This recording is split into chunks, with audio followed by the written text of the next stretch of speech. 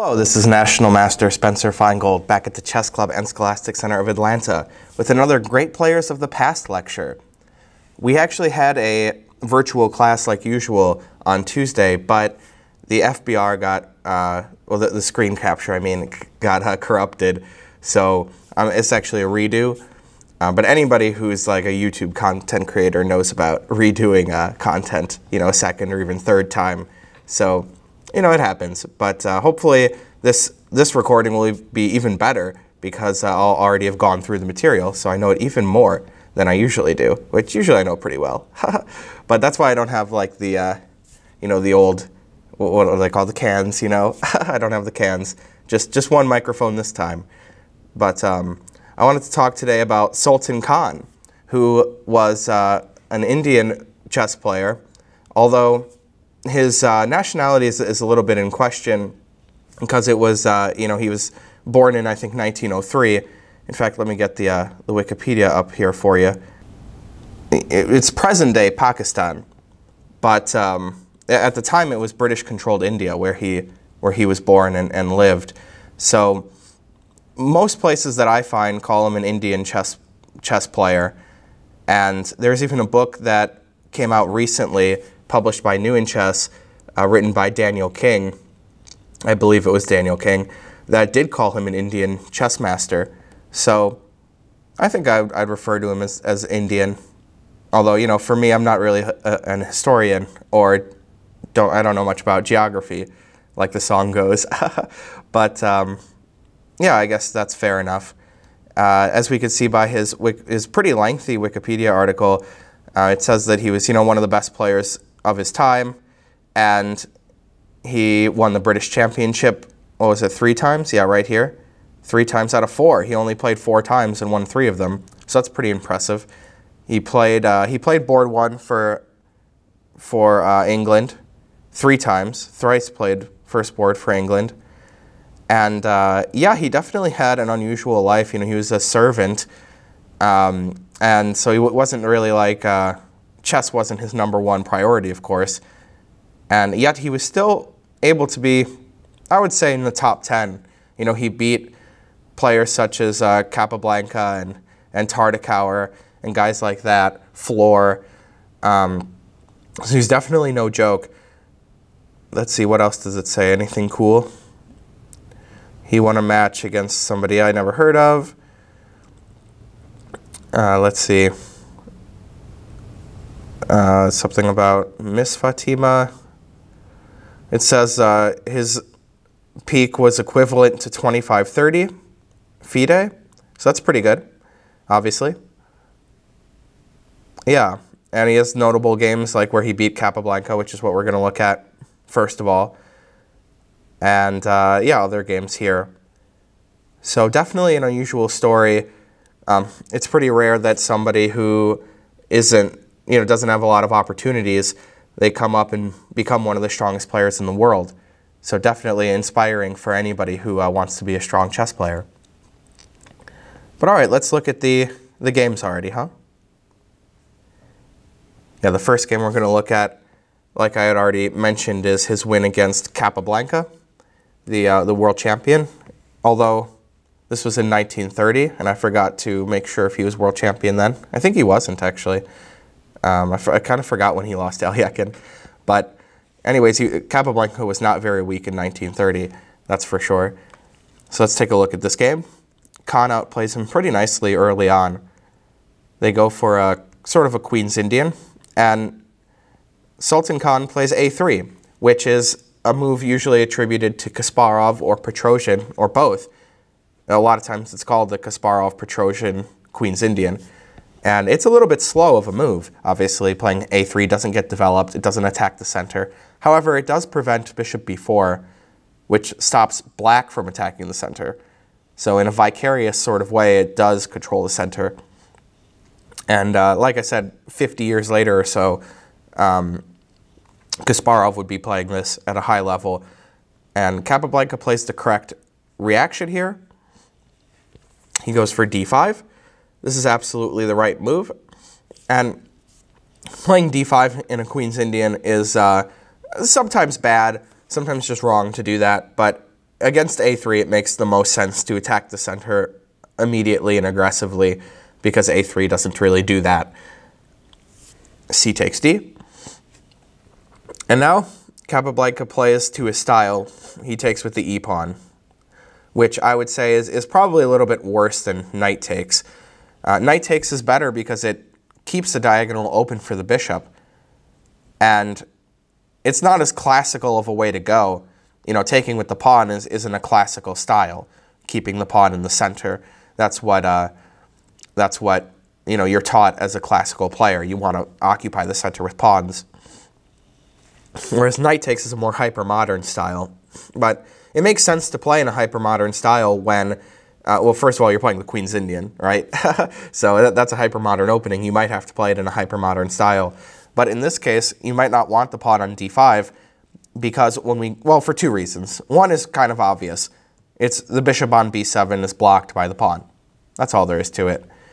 And like, for example, if you play a Tartakow or Queen's Gambit declined, then typically when white plays an early c takes d, if the bishop's still here, black will play bishop e6, typically, in that case.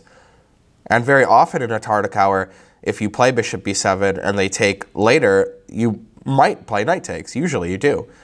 So that's all in keeping with what I'm saying here and the opposite of what Capablanca did. For one reason, like I said, it blocks the bishop. Another is that when you play c5, you will probably have a weak d-pawn because black does not have an e6 pawn and won't be able to play the move c6.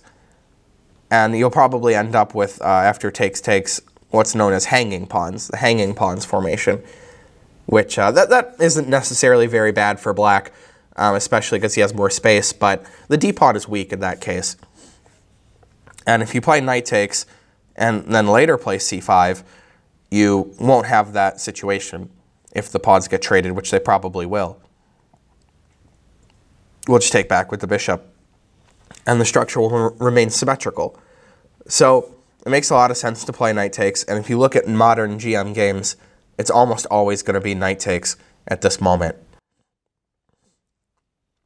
But, like I said, Capablanca played e takes. Khan just played it sort of like a Tartakow or Queen's Gambit decline. Bishop g5, e3, and bishop d3. And here Capablanca plays, I think, the correct idea, but maybe it was a little bit early. It was not even enough to call it a mistake, really, in my opinion, because he could have been okay later. But he plays knight e4. That's the logical way to go when you have this setup with black, because he's already got his bishop here. He's just establishing control on the white squares. And that's a great idea, but we'll see in the game that he doesn't get to play the move c5 later, and it's sort of because of this move order. An improvement might be to play knight b d7 here, and then c5 first, and then knight e4. Right, and then knight e4 at this point, after we got in the move c5, where Khan would probably, in this case, have played bishop f4, since that's sort of what he did in the game. And I like white a little bit. White's going to have a better pawn structure because this pawn is going to be weak. Black's going to have more space, so it's not that bad. But it's one thing to have more space, but if the opponent, in this case white, has all the pieces on active squares, your space advantage is a little bit less meaningful. You know, a reason that you want to have more space is that your opponent can't develop their pieces very efficiently or actively. So the fact that white does get that is making black's space advantage a little bit less meaningful, and probably white should be a little bit better. But definitely something that Capablanca shouldn't be too afraid of. I'm sure he would like a position like this where he could still try to win against a presumably weaker player. But he plays knight e4 first, attacking the bishop, knight d7, and queen c2. And now he doesn't have time for c5 because his knight is hanging, or it would be a pawn hanging. But either way, there's 3 attacking on e4, and black only has 2 defending. So he has to play a move to deal with that threat. He can't play c5, so he goes actually for f5, which is not a bad move, but after f5, it was a pretty weakening move. It's Khan that has a nice forcing move here to try to get some advantage. This might be a good moment for you at home to pause and try to find the most aggressive, threatening move for white to play. Also, by the way, it prevents black from playing c5.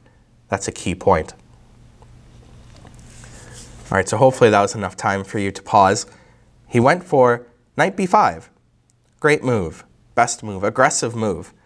And it's obviously targeting c7. That goes without saying. But the real question is, how does this prevent black from playing c5, right? Well, it's actually taking advantage of the f5 pawn move, which weakened e6. So if you play c5 or c6, either way, we'll play knight c7, hop in there. You're going to have to move your rook unless you want to lose the exchange, but then it's fork down, knight e6, attacking the queen and the rook, and therefore winning the exchange. And definitely Khan would win that. So you can't play c5 after knight b5. That's one of the benefits of that move. So instead, Capablanca sort of bites the bullet here. There's not a convenient way to defend that square on c7 at all.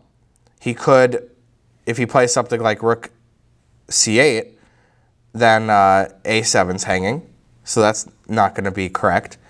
And, well, the computer actually recommends him to play sort of a counter-attacking move, a very aggressive counter-attacking move, which he probably didn't. I mean, it's not that he didn't see it, but he just probably didn't take it seriously. g5.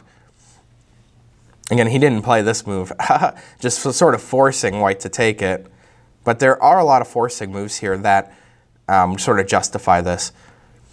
So first he'll trade queens in this variation, attack the bishop. f4, attacking this bishop. Yeah, you got to play all these forcing moves as black. Rook e8, this is also a forcing move, by the way, protecting the bishop, but lining up against the king. So he could play bishop takes bishop, followed by knight g3 check, and winning the exchange, or a rook maybe. Probably just the exchange. So you castle out of that. But now after a6, you'll notice that the knight has no safe square to go. You could play knight c3, but then we'll win back our pawn after we trade this and trade that. Free pawn. Bishop f5. So black would actually win back the pawn that he lost on c7 with all of these forcing moves. But even still, white would be a little bit better here. Black's bishop is bad on b7. Black is a worse pawn structure. But black does have active rooks, so it's not dead lost. It's far from it, in fact. I think that with perfect play, it should definitely be a draw here. I guess I'd rather have white, but it's not that big of a deal. There are some interesting alternatives here that don't quite work. For example, let's say instead of playing knight takes h4, in this position, white wants to avoid losing the c3 pawn, and instead intermezzos with bishop takes e4. And in this way, if black recaptures on e4, then white will take back, and white won't lose the pawn on c3. The problem is, of course, that black gets to intermezzo as well with bishop f2 and will remain equal material. In fact, this is just good for black. After you take here and I take here, I've got a really nice e-pawn and f-pawn situation going on.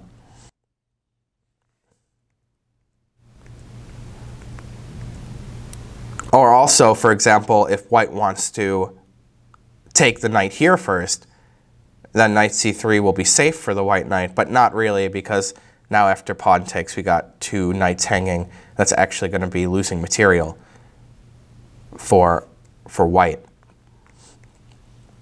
But also, black has to play a correct move order in this variation too. If you take, we were playing a6 here, remember, but if you take on h4 first, then after knight takes, the knight won't be attacked in this variation we just looked at. So after a6, white could intermezzo bishop takes e4 and remain a pawn up. You know, if you take the bishop, I'll move my knight and you can't take on c3 anymore. Or if you take the knight, I'll move my bishop, but either way, I'm going to be a pawn up with white. So this is an interesting tactical variation. which is not at all forced, although there are a lot of forcing moves, but could go slightly differently. But either way, that was probably the best that both sides could do, and it would still be a little bit better for white. Definitely better than how the game went as far as from Capablanca's perspective, because what he did was he played bishop d6, which is definitely a concession.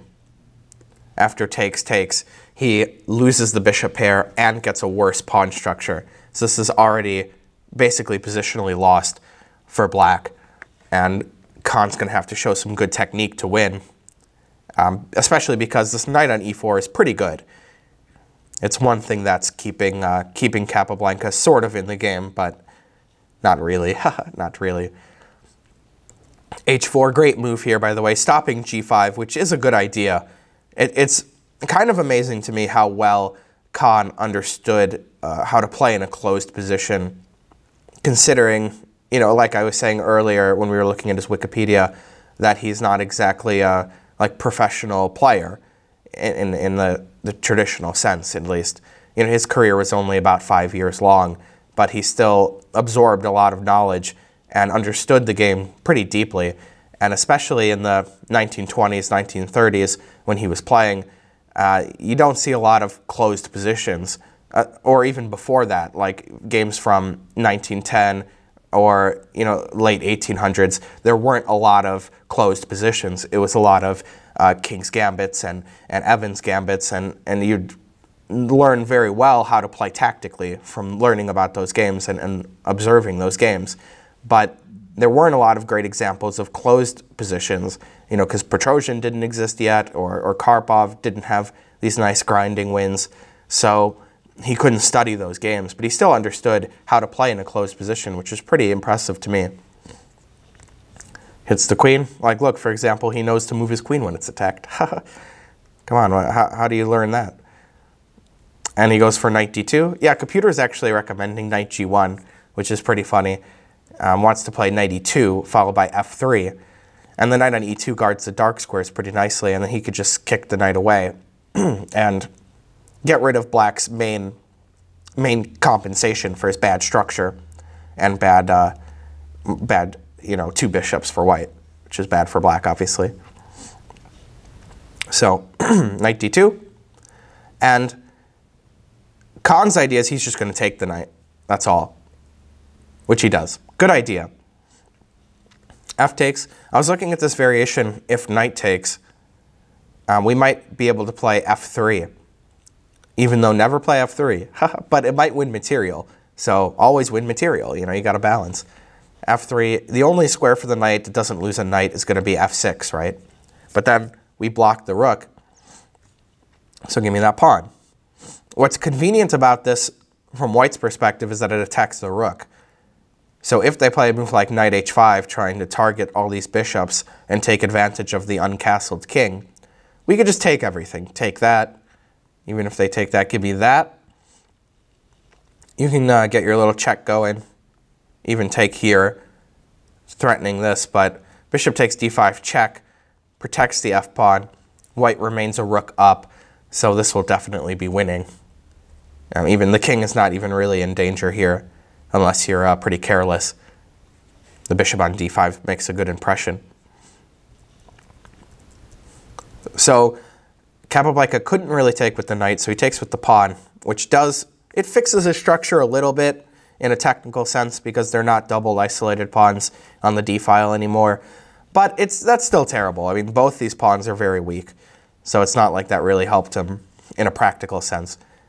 Bishop e2, rook c6. And yes, like I was saying, Khan really understands how to play in a closed position, and that's obvious from his next move, g4. Really nice stuff. Attacking on the wing is a lot safer when the center's closed. If those four pawns were gone, then g4 would really weaken this diagonal. But when the center's closed, it's a little bit easier for you to attack on one side of the board, like with h4, g4. That's definitely a common way to play in a closed position. Like I said, you know, Petrosian would do that all the time. Yeah, rook fc8, kicks the knight. And then he could just take this pawn with check, by the way. That's not bad. But Khan is a very cautious player. You know, that's what his technique is like. He doesn't want to he doesn't want to give his opponent any counterplay, especially when he's positionally winning. If he's positionally winning, he won't take a pawn and give his opponent any semblance of counterplay. That's not his style. So he goes for bishop g4, which threatens the rook. And here Capablanca makes a good practical decision. He gives up 2 rooks for a queen. Check. And this would be mate. Really, it would. But gets to take it. And the reason he did this, did Capablanca, is because it makes it a little bit difficult for Khan, his king, right? He can start to harass the king, and Khan's going to have to figure out the best way to organize his position. So this might be another good moment to pause. Your king's in check. You only have 4 legal moves, I believe. So which one would you play to try to have the best technique, organize your position, and eventually win by having the bishop pair and the 2 rooks against the queen? All right, hopefully that was enough time for you to pause the video here if you wanted to. And White's got, yeah, like I said, 4 legal moves. King b3, if you said that one, well, sorry to say, queen c4 is mate. So that's the worst legal move on the board, or in most positions. That would be the worst legal move. So don't go for king b3. The other 3 moves are all logical. The best one's going to be king b1, which, well, always play king b1. Anybody knows that from watching my dad stream, for example. And the idea is that all White needs to do is get the rooks in on the c-file, like how I outlined with these arrows. And once you do that, your rooks are active. Still, like I said, you have the bishop pair. Black has a terrible pawn structure. It's going to be a technical win. 2 rooks are better than a queen as well. And as long as you get your pieces active and your king safe, Black won't have counterplay. And that's sort of how the game goes, actually, even though Khan made a mistake here. And actually, he wanted to keep the rooks connected, so he played king d2, which does keep the rooks connected. There's no doubt about that. But unfortunately, queen c4 is really strong in this position. Whereas, imagine the king was on b1 and he played queen c4. Just kick it away, no problem. Sure, give me the check. I'll just go to a2, start to double it up. Easy. But here, if you play rook c1, then queen d3 check is kind of annoying. You could even follow up with bishop a6, try to go to f1 check after that, you know, because you'll play king e1. And yeah, that'll be kind of a big problem. So Khan has to avoid that with bishop e2 exclamp. That's the right move. And he goes for queen b3, hitting on b2. Rook a b1. Yeah, you could play king c1, although this is sort of an admission that you should have played king b1 earlier, because now you want to go king b1 and rook c1 and rook c3. Which this is actually maybe the best way to play, but Khan's not going to do that when he just played king d2, right? So he plays rook a b1, and his idea is I'll go here to c1, I'll kick you away, and then I'll double it up, etc. The problem is that Capablanca could throw a wrench in the works here, which he ends up actually making a mistake here and not exactly testing Khan. He plays king f7, which that's a fine improving move. He just wants to move his king to protect the pawn. Maybe he could move his knight later, and his king will be better sort of in the center because this is getting pretty close to an endgame, and it's not like his king's going to be under attack on e7 or anything. So that's a good idea, but he needs to play more against the king's position.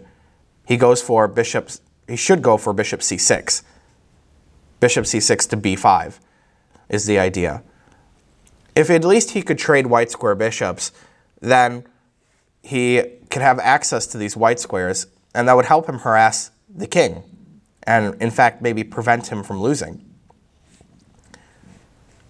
For example, rook c3, this would be the idea for white. Rook c3, and then maybe we could move our bishop away, then we could get back to doubling rooks, and winning the game with the 2 rooks against queen and the bishop pair advantage and the better structure. But queen a2 is a fine tactical resource in this exact position because, well, it attacks the rook. You can't really play rook c1 because then your pawn would be hanging with check.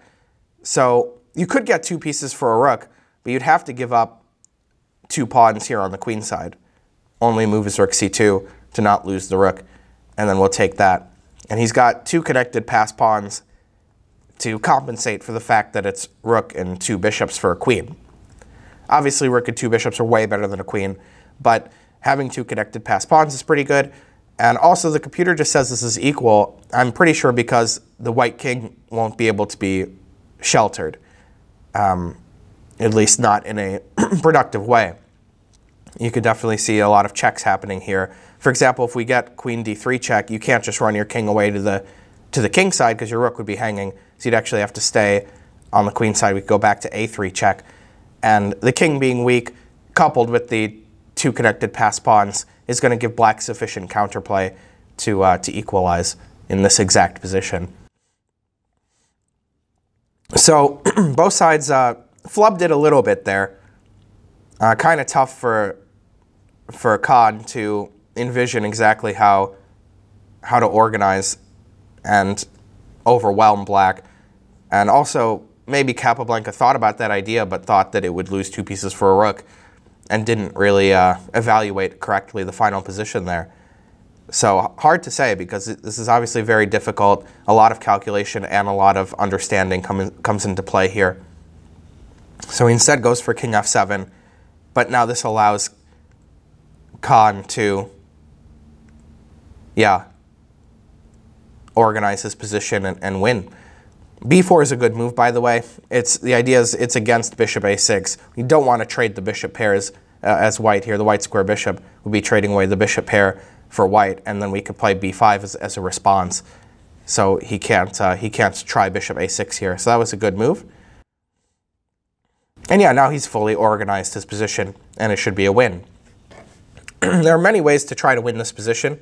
We'll see that Khan combines the idea of bishop g4 with playing on the queen side. Always repeat. Okay, he's taking his sweet time here. I mean, it takes like 50 moves from here for him to win the game. Yeah. Moving around, moving around and around. So he gets his rooks here. Not that it matters too much, but his rook here stops the queen from infiltrating on the first rank. And this rook protects this pawn tactically, because if you take it, we'll take on a6. Or even bishop g4 might be good there. So queen h3, a4. Yeah, they move around a bit. Khan is just trying to make sure everything is hunky-dory. And yeah, this is kind of nice for Khan, because if he ever wins these pawns, like by getting his white square bishop in, pretty bad with the arrows today, that he could take those pawns and then it's queenton, I should say. So yeah, it goes like this. He doesn't mind that he doesn't have any pawn breaks here. That's okay. He could still win by trying to play bishop g4. Yeah, he's taking his sweet time. I love it. Triangulation there. Yeah, so this is what I was talking about. He's threatening bishop g4, which doesn't win the queen, but he'll go in here, pick up the pawns, and that'll be it. That'll be all she wrote. So in order to prevent that, Capablanca plays bishop c8. But this gives up the c6 square, rook c6. And now b6 is falling, and with it the whole game. Still, takes his sweet time here. Doesn't want to give up the bishop pair. Doesn't mind to lose the f-pawn. He actually doesn't mind to lose kingside pawns here at this point. Yeah, see, he gives up the g-pawn, even potentially the h-pawn, but finally takes b6 after all that. And yeah, here comes the b-pawn. This is a nice technique. He's going to go for knight d7. So bishop b5 cuts that off. Really nice. And after rook b8, Capablanca already called it quits. There's no way that you can get into this king. Can't go queen f1. Can't even sneak the queen in this way because e2's covered. Can't go on the first rank. Can't take that. But you can't do anything. He's totally locked out of the king side, and white's king is completely safe. The only plan that black would have is to try to take this pawn, move his queen away, and then push the h-pawn for like, you know, a total of 6 moves or something. But obviously that's not going to be fast enough when the b-pawn is already just 2 steps away. So really nice technique, gradual, cautious technique by Khan. But that's what you have to do to beat a guy like Capablanca. He's not going to let you. He's not going to let you win. And if you give him any counterplay, he'll punish you. So Khan did a good job preventing all counterplay and outplaying Capablanca early on. You know, with that knight b5 move, that put enough pressure on Capablanca that, you know, his c-pawn's hanging, and he had to, or at least he felt like he had to give up the bishop pair in order to you know, keep the position alive. Well, giving up the bishop pair is better than losing a pawn, even though he did have kind of a crazy variation that we looked at with g5. But you're not really always going to count on that. And Capablanca could have played a little bit more accurately earlier to make it so he didn't have to find such a complicated variation. But yeah, Capablanca sort of made a couple of very small errors early on, and it was impressive that Khan put so much pressure punishing those small errors that that it ended up giving him a technically winning position, basically. So, all right, that was Khan's most famous win, and I think, yeah, definitely a great game. And you're going to have to play a great game to beat a great player like JRC. So let's move on to the next one, which has a lot of similarities in my opinion. We won't save. And he's playing Ossip Berstein, who is well known also for playing a game against Capablanca, where Capablanca beat him with that famous queen b2 tactic. Although I kind of spoiled it for you, sorry if you haven't seen that one before. But Capablanca plays a nice tactic at the end of his game against Berstein. Definitely, that's a super famous game. You've probably seen it, or you could definitely look it up after, of course, after the video, right? So yeah, Khan's playing Berstein here. Bernstein's a pretty strong player from the 30s, and maybe even earlier than that. Maybe even later than that. Not entirely sure.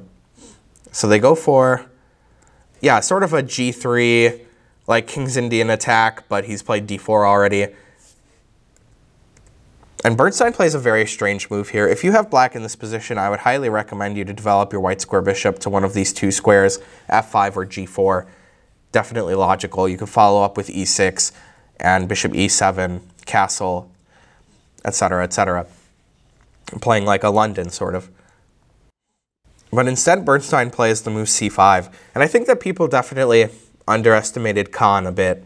You know, they knew he was a pretty strong player, obviously. And they knew that his style was that he's very solid. Right? Very solid positional player. So, with black to beat a solid positional player, you're going to have to do something a little bit unusual. And that's exactly what Berstein goes for here. I think that it's definitely not called for in a positional sense because, you know, he opened up the bishop and he wasted a tempo, basically, by playing c6, c5. So it's not very logical to do that, in my opinion. And Khan takes. And, you know, in my opinion, c4 would definitely be the way to go here. Why not open up the position when your opponent's wasted a tempo like that?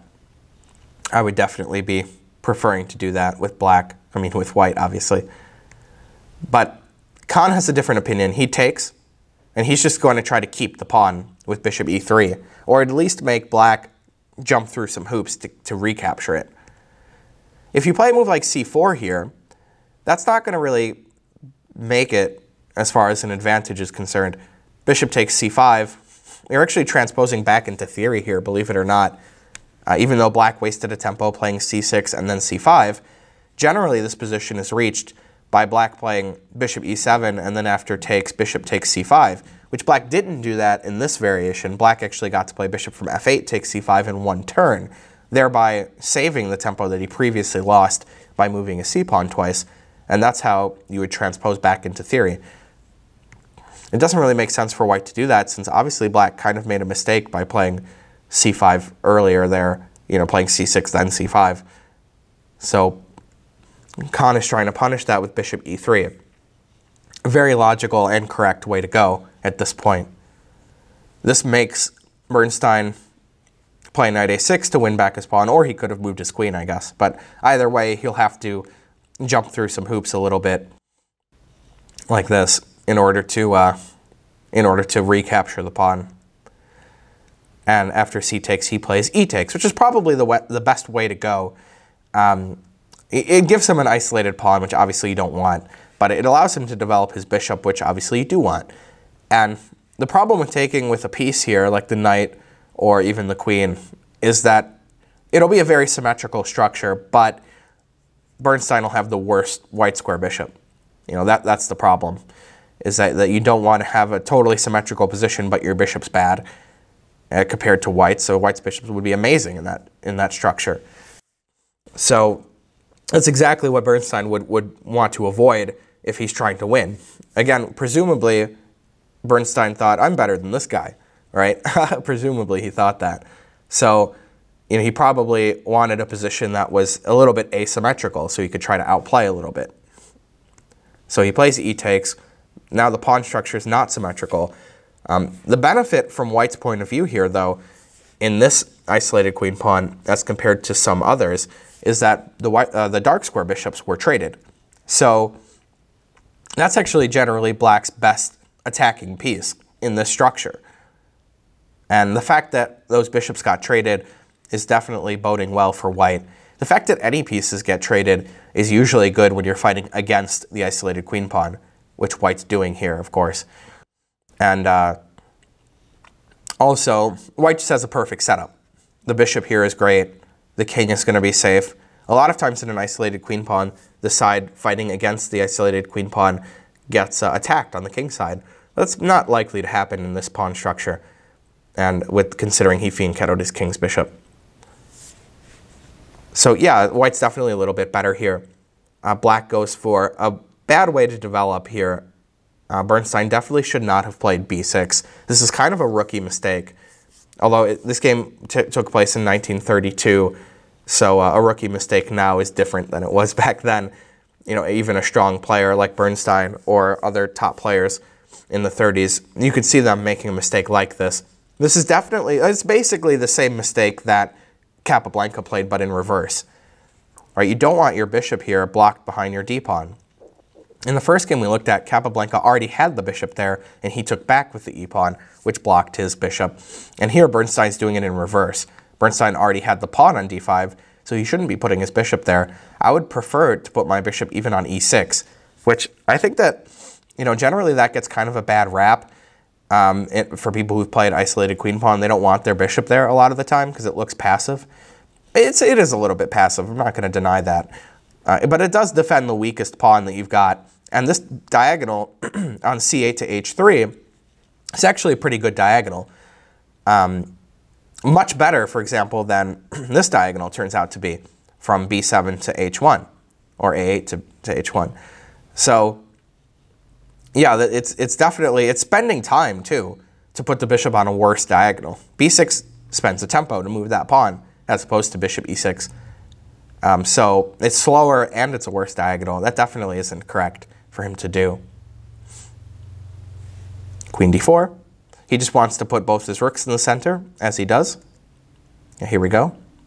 Really nice solid positional play. Gotta love it. Queen e7. I looked at this variation, I just thought it was pretty interesting. Rook c8, going on the open file, which I'll say that when I have an isolated queen pawn, I generally don't really love to put my rook on the open c file, because usually that implies that they'll trade rooks at some point. But it might be a move to consider. I thought that an interesting move for white here would be bishop h3. This seems pretty logical to me because black is spending a lot of resources on this diagonal, and he just totally vacated this one. So why not get our bishop on this active diagonal? Rook c4. But we could actually win a pawn here with white by taking and taking advantage of the pin, and then picking up the pawn at the end. Check. Yeah, I have to play bishop f1 because king g2, g5 is kind of annoying. So we'll play bishop f1. But even here, black does have some compensation for a pawn. Like I said, it's a pawn up, 4 against 3 on the kings. It's a clean pawn. But the rook on d1 is pinning the bishop on f1. And that situation is pretty annoying. The rook is very active on d1, and black's king is better too. So black does have some activity to compensate for the isolated pawn that he lost. Even still, white doesn't have to go into this variation with bishop h3. Doesn't even have to take the rook on c4 with the queen and win the pawn like this, but it was just a variation I was looking at, and I think it's a logical way to play. I don't really know if white has very serious winning chances here, though, so you might want to avoid it. But it just goes to show that rook c8 is a playable move because these forcing variations aren't losing. And if you're not losing by force, probably a playable variation. So queen e7 was played instead. And Khan, rather, gets pretty aggressive here. Knight e5? Okay. Yeah, I think that his point was that he actually wants to play, believe it or not, the move knight d7. Yeah, I'll show you what I mean. Because Berstein plays rook f d8, which prevents that, actually. The computer recommendation is rook f e8, which is a fine move. I mean, white could just defend that if he wanted, right? f4 is not a terrible move. White's probably a little bit better there. But like I was saying, I think that both players, Khan and Berstein, were considering the move knight d7 for white here, which does give black some problems. Let's say you take it with the knight. We'll take here, and then we'll infiltrate on the 7th rank with rook c7 following up. This is probably something that black wants to avoid. Computer doesn't care. You know, computer's like, I can defend this. But most people would be a little bit concerned with black here with rook c1 to c7 coming up and potentially the 2 pigs on the 7th, right? We all know about that, and we try to avoid it if possible. Like, for example, trading queens here would be ill-advised, I think, for black, which is why, by the way, you should probably play knight takes d7 in this position if you had black instead of queen takes, because that would transpose, basically, to the same variation where you did play queen takes. So, yeah, I mean, either way, that is pretty annoying, and I think that Berstein was avoiding losing the 7th rank in that way, and so he played rook f d8. But Khan actually gets some initiative going with his favorite move. This would be another great moment to pause and try to figure out how Khan played to keep up the initiative. So all right, hopefully that was enough time for you to pause. And knight b5. Yes, just like he played against Capablanca, right? The exact same move. Knight b5, trying to get in rook c7, winning a piece. And yeah, Khan was playing like so solidly. And now all of a sudden, he plays knight e5 and knight b5, and real threats are happening against the position that black has to be concerned about. So he goes for knight c5. There was an interesting variation here with, actually it was probably last move, yes. Sort of forgot to mention this. Knight takes f2 is an interesting idea here for black. The point is that obviously, if you play queen takes, your knight's hanging, right? So maybe king takes, but then your knight is still hanging because we've got a fork on g4. You might call it a g fork. You might. King g1, and then we'll pick this up.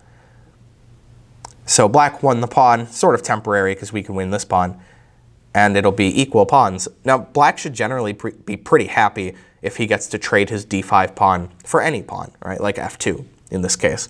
And white actually has a worse structure. But clearly, white is much more active than black here. I mean, this knight is loose, and this bishop's loose, which is kind of important right now, even because knight f6 check would pick up the bishop and leave you with a bad structure, and I have a bishop against knight, where in this position, I think it's pretty obvious that the white square bishop would be better than the knight on e5. Also, white's rooks are really active as well. So everything looks really nice for white here. I'm pretty certain both sides considered this variation and thought it to be good for white, and so Berstein avoided it, and Khan allowed it, but it obviously didn't happen. Yeah. So he played rook fd8, knight b5. Good on you if you found that. Knight c5 to block it, but he just kicks it away. Get out of here. Knight e6, and one nice thing about b4 is that it allows queen b2, which is a great square for the queen, right? It protects the b pawn. It covers d4, which is, strategically speaking, an important square. Even protects the knight. Even protects e2 for what that's worth, because that could be weak. So, great square for the queen. And Berstein misses a chance here to get some counterplay. So again, this would be another good moment to pause and try to figure out, if you had black, how would you get some activity and some counterplay so you can play the position actively. Yeah, so hopefully you found the move, or at least thought of the move, a5. Not what Berstein played. a5 just activates the rook from a8. And it's kind of tough to get that rook in other ways, because the a pawn would be hanging, like if you play, for example, rook c8. And you'll just lose your a pawn potentially, which is not going to be great. And even the knight will go to c6, so I don't think it's going to get trapped there or anything. So yeah, a5 is the way to go. a3, for example, not the only move, but I think this is what Khan would play, because after takes, he gets to keep the knight out of c5. But at least here, Berstein would get some counterplay, some activity for his rook.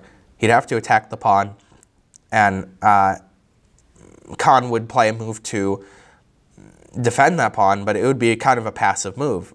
I mean, obviously rook b1 would be very passive, or even knight d3. So, not that knight d3 is terrible or anything, it might be the best move, but my point is that white would actually have to spend resources defending a little bit and keeping his position together. Still, white's better. You know, the d5 pawn is weak. Black has two isolated pawns and white has one, so black has a worse pawn structure. And black's bishop on b7 is worse as well than white's on g2. But getting counterplay and activity can keep you in a game when you have a slight disadvantage like this. And this is definitely what Berstein should have gone for. Instead, he wanted to just kick the knight, which seems like a reasonable move. But the problem is that knight d4 is a great square anyway. And even if you trade, which he did, now b6 is weak. So Khan is actually keeping up some small initiative here. Queen d6. And even a move like a3 will keep a positional win, really. But Khan plays an uncharacteristically aggressive and tricky move. He must have just thought it was good for him, which it probably he's winning afterwards, so no shame in playing the move knight c4. I don't think it's a bad move at all. Taking advantage of the pin on the d file. So he took on b4, then we could take on b6. Hitting the rook, they traded on d4 and moved the rook. So Khan was happy to trade the queens, which makes sense because he has a better pawn structure. As I've mentioned several times, when you have a better pawn structure than your opponent, it's easiest to exploit that bad pawn structure when you're in an endgame. So any trade should generally benefit white, as long as white doesn't have to go out of his way for it, which he obviously didn't really have to do here. And yeah, he's got still the initiative going, because this is hanging, or it's loose, I mean, and these guys are all pretty passive. And white's obviously very active with his rooks. Knight and bishop are all putting pressure on black's position. So he goes for rook cd1, doubling it up. Rook e8 to counterattack on e2. He protects it. And then knight e4. So his point is, if you take here, like knight takes, bishop takes, rook takes, it's going to be fork down. Knight c3. So rook c1 to prevent that. Still actually threatening to take d5, kind of. But Berstein plays a good move here. He goes for g6, which sort of ignores the hanging pawn, right? But not really. Not really. It's actually making luft, and he's preparing to counterattack if you take the pawn. Like I mentioned earlier, Khan isn't one to take a pawn when he's positionally winning and give you counterplay. That's like the last thing he wants to do. He'd rather keep the stranglehold and try to win the pawn when it's no counterplay. He could have taken on d5. Here's the point that Berstein was going for. He'll take like this, and he'll play rook b2, right, counterplay against f2 and a2. And the idea of making Luft was that if he didn't do that in this position, it would be bishop takes knight, and you can't take with the rook because it's back rank mate. So Berstein was preparing this idea by making Luft with g6. However, computer likes white here. It says it's winning, actually, if you play an accurate move. Rook d4, exclam. Accurate move there. The idea of rook d4 is that if you take on f2 with the knight, because your knight's hanging, then we'll play rook f1, and the knight's actually trapped. Kind of funny, but this rook on d4 cuts off three escape squares that the knight can go to. Even maybe 4 if you want to count it, but okay, the rook on f1 did that too. So the knight is actually trapped here. So rook d4 is a good move that makes this defense by Berstein not exactly work out. For example, if you play knight f6, he can just go rook c6, forking, and then we'll take on a6 and protect our a pawn, be up 2 pawns, and pretty easy win. Well, still some technical difficulties, but pretty sure Khan would win that. So Khan could have actually taken the pawn. He also has the idea to just take the knight. Yeah, and if you take with the pawn to fix your pawn structure, he has this idea to go in for the fork. That's the point of taking the knight. You can't guard f6 anymore. So you'd have to play actually rook takes, but after rook c7, we can play this endgame where it's good knight against bad bishop. Right, a classic endgame. You see that all the time. And yeah, this is going to be positionally winning for white at this point. But Khan doesn't have to do that. He played rook c7, knight d6, threatening the fork. And Khan plays tactically here. a4 is fine, by the way. a4 is just fine. He can even get away with bishop takes d5, though he has to calculate a lot of tactics there. The idea is that knight b5 is met by bishop takes f7 with a counter fork. But he actually goes for, I mean, I would think that he'd play a4. That's really in his style. But I guess he felt really inspired this game because he played a lot of aggressive moves here, including at this moment. He went for knight d7, which doesn't particularly work out great for Khan, especially after Bernstein's next defensive move, which was great. He goes for rook e8. Brilliant move, actually. So his rook is hanging on b8. He's also trying to fork him on f6. And rook e8 deals with both of those threats. It counterattacks the rook, obviously. So if you take my rook, I take your rook, which I think that happened during the game, actually. Or if you trade rooks, we'll take with the rook, saving our rook. And it also gets out of the fork, of course. Really nice. In case you were thinking, what about just knight b5 anyway? He would give the check and take this. Take here, keeping the fork going. But we can take like this. Yeah, even here. And if you take the rook and I take your rook, that's going to be winning for white, obviously. So you got to try rook d7. But we can just check out of there and then escape with the bishop next move with, yeah, technical win. Up a pawn, rook and bishop's better than rook and knight, so that'll be a technical win for sure. Rook e8 was played instead, better defense. And yeah, Khan actually takes the rook. He's really giving away his advantage with this idea. He should have taken here, and then taken on d5, give me that free pawn. Might as well throw in this check. Take this, attacking the knight, and knight b5.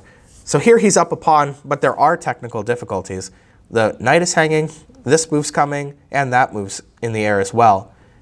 So he's got to watch out for the fork, he's got to watch out for rook c2, and this is definitely not a technical win, yet at least. He's got a lot to worry about at this point. The way the game went, it was actually even less convincing, though.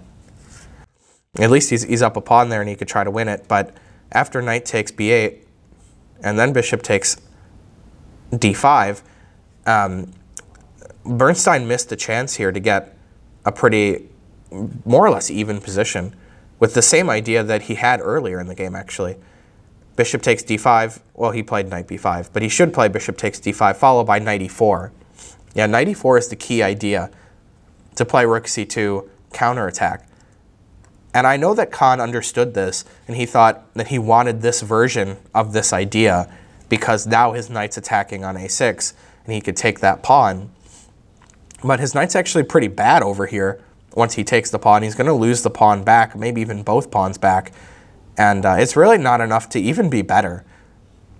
The activity and the counterplay that black gets is going to more than compensate for the pawn down. He'll probably be down a pawn. But yeah, this is not a win at all for white. I mean, obviously white's going to be better when he's up a pawn and black has compensation. But just for your edification, computer says that it's just equal here. Like just dead equal.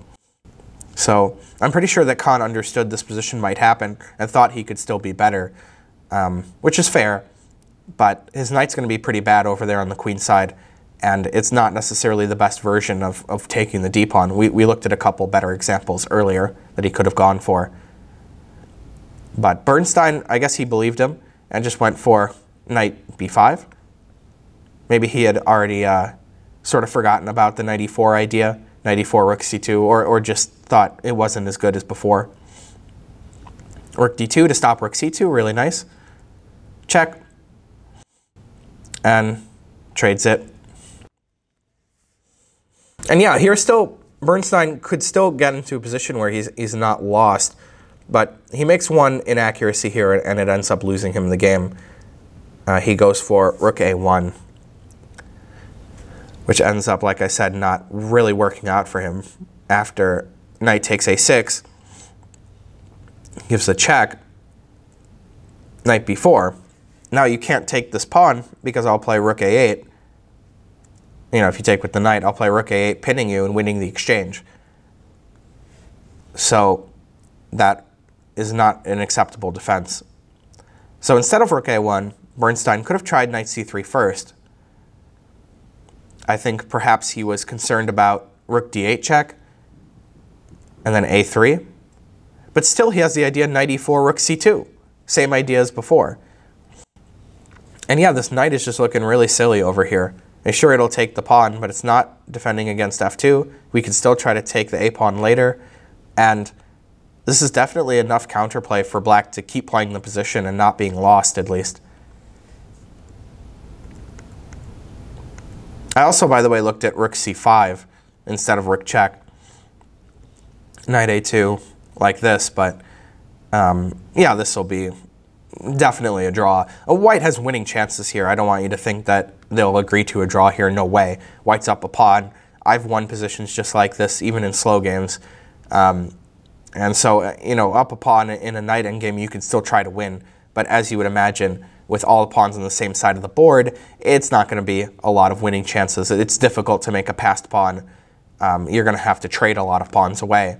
And if you do end up, like let's say black plays h5, and you end up making a passed pawn the traditional way with h3, g4, f5, e6, like this, then black will trade all the pawns. You'll be left with one pawn on e6, and he'll just sacrifice his knight for that pawn, and it'll be king and knight against king, which of course is a draw. So this is definitely a draw with best play, but they could still play it out, I guess. So knight c3 didn't have too many difficulties there for black. And like I said, maybe he was concerned with rook d8 check and a3, but I was still finding black getting enough counterplay to hold the position at that point. Rook a1 was played instead, and then Berstein was basically winning. At this point, he's up 2 pawns now, which is kind of a lot. Yeah, knight c3, knight d4. Yeah, I mean, maybe knight b4 is a little bit more accurate because after rook a1, rook d3, knight e4, the benefit of knight b4 is that it stops rook a2. right? That controls the a2 square. So we could play f3 and have no problem with knight e4 and the rook coming to the second rank anymore. That idea that we've talked about already at least 3 or 4 times has no merit in this position because of knight b4. So when he played knight d4, probably Berstein should have played rook a1, which he didn't at this point, and then knight e4. Yeah, I mean, if you take the pawn, you're in like a permanent pin here. This is probably what both sides were thinking about, that you can't just play rook a1 and take the pawn because this is going to lose. No doubt about that. You can't just have it where you can't move any of your pieces and you're down a pawn. You know, that's going to be a big problem. But yeah, if he gets this idea going, now he can play rook a2. For example, oh, sorry, I just meant to get rid of the arrow there. For example, f3, rook a2 check, knight d2 check, knight c4. I mean, you can see that a lot of pawns are weak for white at this point. And even though he's up 2 pawns, he's probably going to lose at least one of them back. And his king is terrible, and black's pieces are very active. I mean, after h4, white's still much better. White can never really be worse here unless he loses many pawns. But this is definitely causing a lot of difficulty for white. Black is creating a lot of counterplay. I mean, he could even take the a pawn right now if he wanted to. So, yeah, this would still not necessarily be a win yet. So a little bit of a technical flub there with knight d4 instead of knight b4. But yeah, very difficult and delicate maneuver to make and understand the situation there. But it seems like both sides sort of gave up on black playing knight e4 and getting to the second rank. That's what it feels like to me, like both sides sort of felt like that's not going to happen anymore. But it actually could have. Here. And yeah, for the rest of the game, he actually wins it quite handily. He has no problems anymore. With the rook on a2, it protects the second rank, and it gets behind the pawn. And the knight on b1 is not great. And now it's actually a pretty easy win at this point. Even somebody like me might win it. I would like to think. Yeah. Oh, now I would definitely win, for the record. No doubt about that. Here. And then after some more moves, which I don't know why he played on, really. Even most couple players would win here. Knight f3 to stop the skewer. And after takes, he resigned. I think, well, I'm just guessing here. I think that Khan like picked up his h-pawn, and he was going to play h-takes, and Berstein's like, okay, I resign. You know, he was sort of hoping for knight takes, rook check, where black is obviously not losing because he wins the rook for free. So just one last hurrah there for Berstein, but he knew he'd lose at this point. So ends up resigning. So another great game by Khan. Some very minor technical errors there that are very, you know, it's hard for me to criticize because I would never play so accurately myself. But for the sake of, you know, for the sake of education, we should mention them. But still a beautiful positional game. I like how he played very positionally early on, like very solid and in a positional way. You know, I'm just thinking back to, let's say, this position, where he's got everything set up just like a picture-perfect isolated queen pawn for white. Right? He's got all the pieces on great squares, actively placed, putting pressure on the d pawn. And then he starts to get really aggressive here with knight e5, then knight b5. And yeah, gets even more tactics erupt around this moment too. So Khan played it in a very inspired way. Made a couple of errors there, but definitely not too much that you could seriously criticize in practice, at least. And yeah, another great game by Khan. I prepared 3 games, but as usual, you know, I didn't get through. It took too much time on the first 2. But I like the similarities between those two, so I think that they were pretty nice, pretty instructive games. And hopefully you learned a lot about the life and games of Sultan Khan. Anyways, that's all I have for you today. If you enjoyed, please consider to leave a like and subscribe to the Chess Club and Scholastic Center of Atlanta's YouTube. Thanks. Bye-bye.